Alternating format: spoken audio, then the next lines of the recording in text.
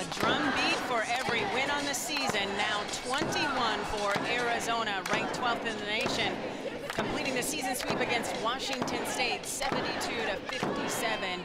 Alongside Joan, Bonvicini, I am Cindy Brunson. Sam Thomas having fun with the new tradition and having fun playing alongside the #1 scorer in the conference, Aari McDonald. Aari McDonald was having a great day from the get-go. That was the first basket of the game. Just picking their pockets of the Cougars. And you know what? She can shoot outside too. She is so much fun to watch. I call her a magician and a savant because she finds a way to score and impact her team. And she's a ticket-selling player. She finished with 21 points on 3 of 5 shooting.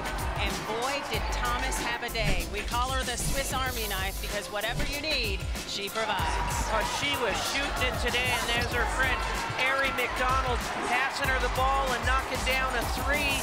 But she can do it on defense, and here, nice move posting up, finishing. And here, let's have another 3 again. Sam Thomas had a great day, went off for 18 points.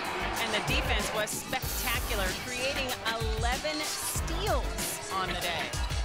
Their hands are active, very unselfish team.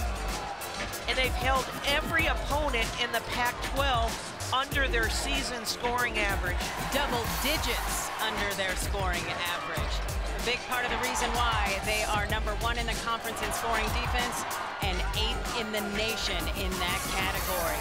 Up next for Arizona, a trip to the mountain schools where they'll battle Utah and Colorado, and then back home to close out the regular season against the Bay Area schools.